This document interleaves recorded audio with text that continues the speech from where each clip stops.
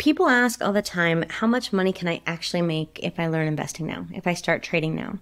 And because we just did a challenge, I think now is a good time to kind of show you hypotheticals and potential value, dollar values, right? And these are approximations of what you could actually earn. Welcome back real quick to the channel. Of course, I have to start with a disclaimer that just says everything we discuss on this call is for educational purposes only, not to be considered legal or financial or investing advice. You guys know the drill over and over again. So, as you guys know, we recently just finished our 6-figure trading coach challenge, right? All that we're doing really is we're taking community entries within our community. And of course, the team members are also posting screenshots of trades that they have taken just to kind of show and have some oversight on those trades, have some feedback on those trades, and kind of go over things together as a community. Winner gets $1,000, etc., so forth. Great opportunity, great team building exercise. And of course, you walk away with some free cash or free goodies. But that was not the point. So yes, we did that. We've got a couple of funded account passing people. We've got a couple of people who have been able to accomplish their next steps independent, meaning aside from me, aside from somebody else doing it, and all the darn people in the world who are like, hey, give me $5,000 and I'll pass your prop firm challenge. They're doing it for themselves. They're gaining the skill to change their own life. But I digress. Didn't mean to go down that rabbit hole. In that time period, okay, I personally took only 42 trades live, about 2 classes a week. That's where those trades are coming from. That's not including the 4-hour YouTube stuff that we do or the public stuff. But the community as a whole took 72. So I have this up intentionally because I wanted to show what these 72 trades, okay, the team, okay, independent of me, all took could actually equal. Okay, so if you took 72 trades, what's that equal with what dollar amount with whatever? To give you an idea, we get asked all the time, well, how much do you need to start investing, right? I'm going to start and go kind of all over the place, but I'm going to start here at 500. Before I even go any further, I'm going to say $500 is not a lot if you're truly considering becoming an investor, right? Trading is almost a dirty word depending on the community you're in. Forex, foreign exchange, futures, crypto, everyone's got an opinion, binary options. There's so many different things. Stocks. No matter how you phrase this, you're still an investor. You're still investing money into the markets of some kind, whether that be in currencies or stocks or equities or what have you. You're investing money with the intention of compounding that money. So no matter how you look at it, you are an investor. So $500 one time is not a lot, right?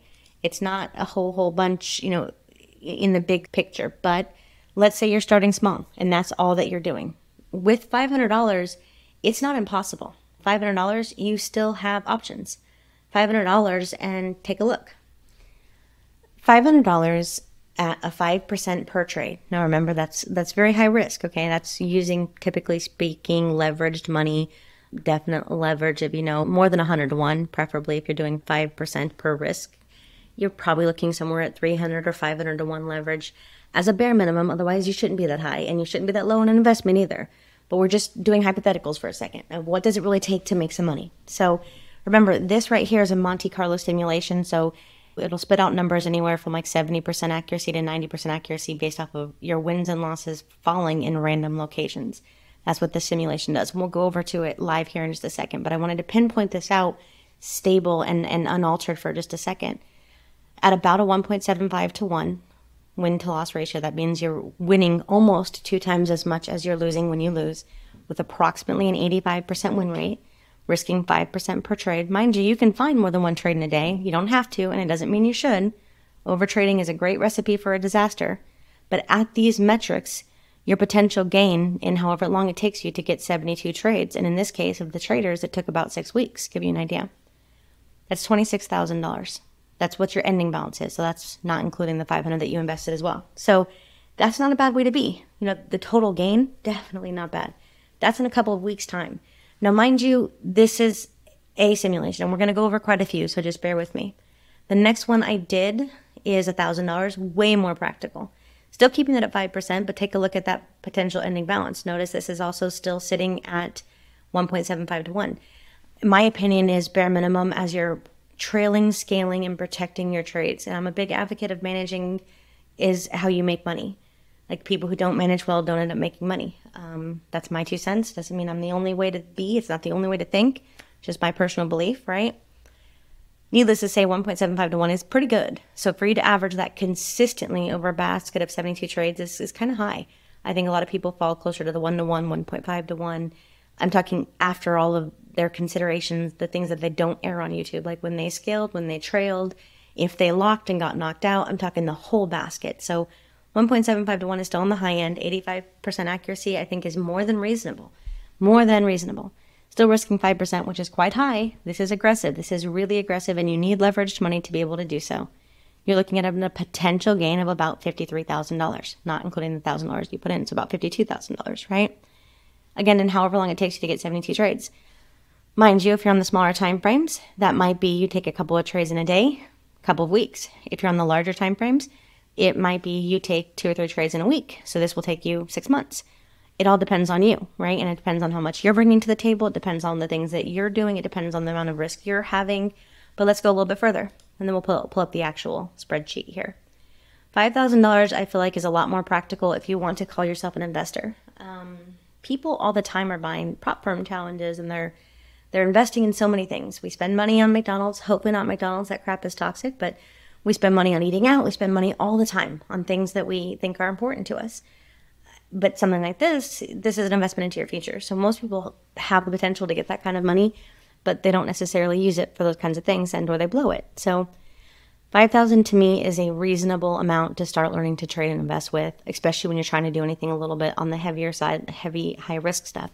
Remember, 5% is still very hefty. That is a very aggressive, very, very aggressive, and you better know what you're doing if you're going all the way to 5%. 85% accuracy. Notice how the first thing I did here was move it down to a 1.5 to 1.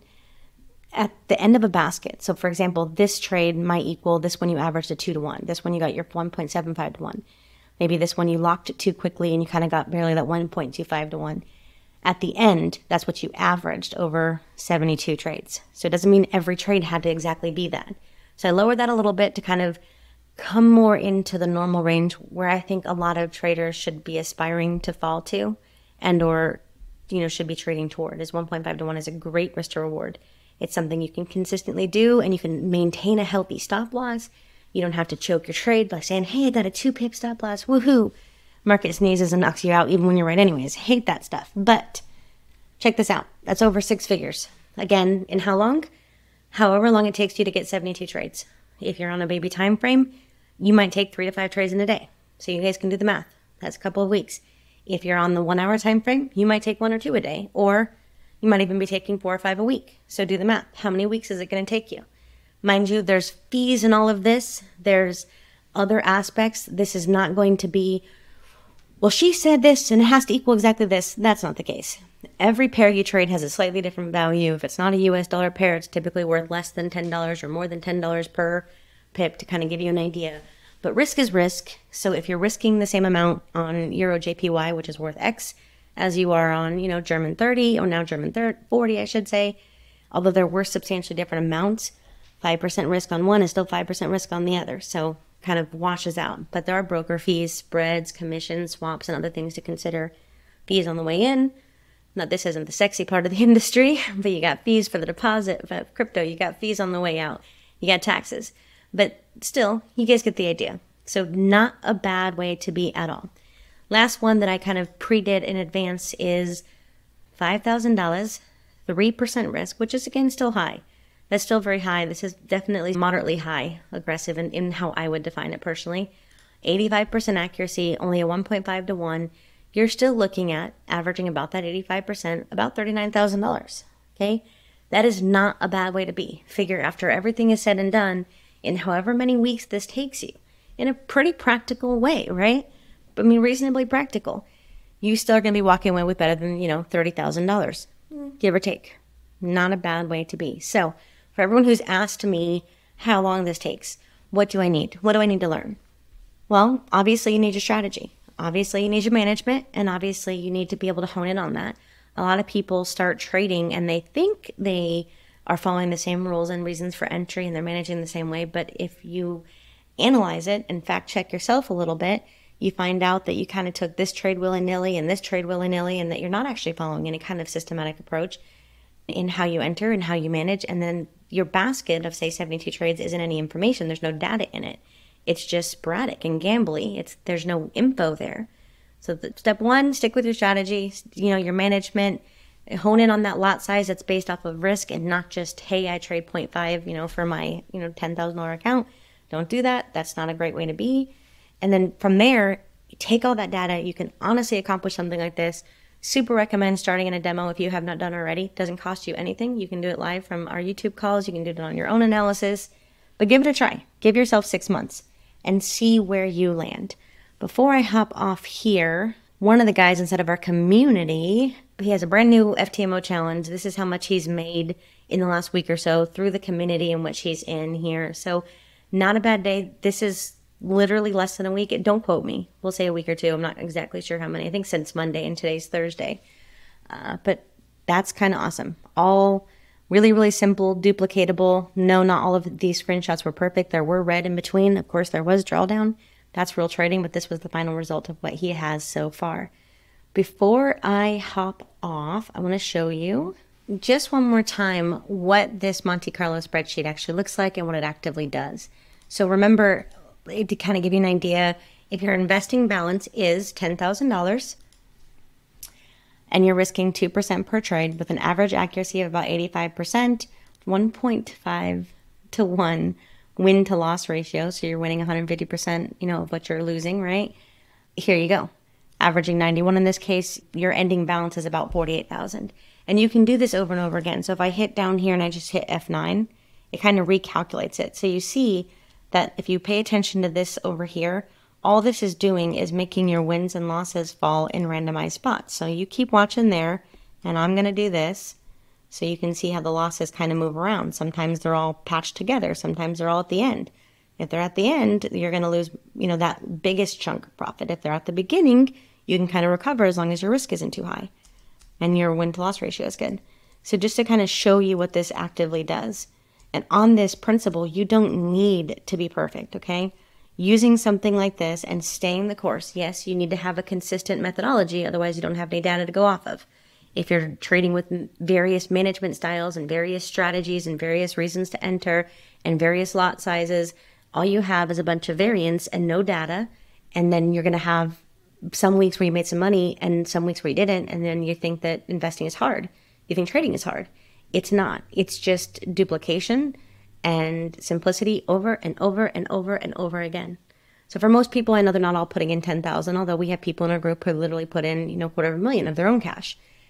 Not everybody, obviously. Some people are playing with that, smaller $1,000. The hardest part in trading is when this is your starting balance and you're only risking 2%. Please notice that your win is only $30. It's not sexy. It's not, oh my gosh, I'm going to go buy a Maserati. If your investment is $1,000 at a 2% risk, you made $30 on that first trade if you won. Okay? If you won, you made 30. On that second one, you made $30.90. Woohoo, right? This isn't a lot. And the hard part is a lot of people are starting with $500. I think a gentleman by the name of Scott, he's a developer of cool trading tools. He mentioned something in our class this morning. There was a guy who came on and he was talking about that same spreadsheet I just showed you, that same screenshot. He had made this much in the last 7 days, right? He was part of the My Forex funds that went under. Of course, we have no control over that, but, and that's a big but, he has the skill. So needless to say, Scott comes in and he starts talking about how when people see this $16, they're discouraged. And then, of course, they start to gamble. They start to over-risk, over-leverage. They make poor decisions. But on a $500 account, $15 is 3%. That is not bad. That is not a bad win. But you're doing this over the big picture. And once you have that first balance, you can withdraw some. You can pay yourself first, pay back your original investment, keep $1,000 in there, do it again, right? So now you've maybe paid off a small credit card, you've taken out your original investment, you've kept $1,000 in there, what have you, cool. And you can do it again. And that's only at 2% risk. As your skill increases, sure, you can bump this up to 5. That's still pretty aggressive. This is very, very aggressive. You better know you've got the high 80s and 90% accuracy.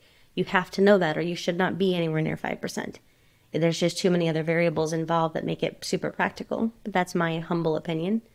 So $1,000, 5% risk, averaging 85% accuracy ratio, only a 1.5 to 1, which remember, some people are trading a 3 to 1. That's huge, huh? Now, granted, this I think is harder to get in the ebb and flow of the market consistently over and over again with lots and lots of entries. People do it, But I'm talking about the basket of 72 trades, not the 2 out of the 72 trades, right? But to kind of give you an idea, as your skill set improves, you have lots of ways to improve this number. But you got to start with where you are. And where you are might be here. If it is here, your risk should be low. Your risk should not be going up until either your accuracy is going up or your average win size is going up. But that's that. So it was a perfect time to make a short video on answering some of the questions we get on YouTube of, okay, I love what I'm seeing. I've been practicing on a demo. It is a little bit possible, although I don't know what I'm doing. We've had a few people take those 4-hour trade ideas, all free on the public kind of YouTube community, and said, hey, wait a minute, my account is up. And maybe it is paper trading. That's totally okay. But they're concerned with where do you start, how much money it takes, how long does it take to learn. Your learning curve is going to be 100% up to you. I don't get to decide that. Your investment level is going to be up to you. But all I can say is if you start, whether that is within my community on YouTube learning, kind of whether it's through any of those companies that are floating around, it doesn't matter. Pick somewhere that you find a community that you feel like can be supportive and that can kind of help guide you through your journey. And it's going to be a long one because even once you make the money, there's still much to learn, right?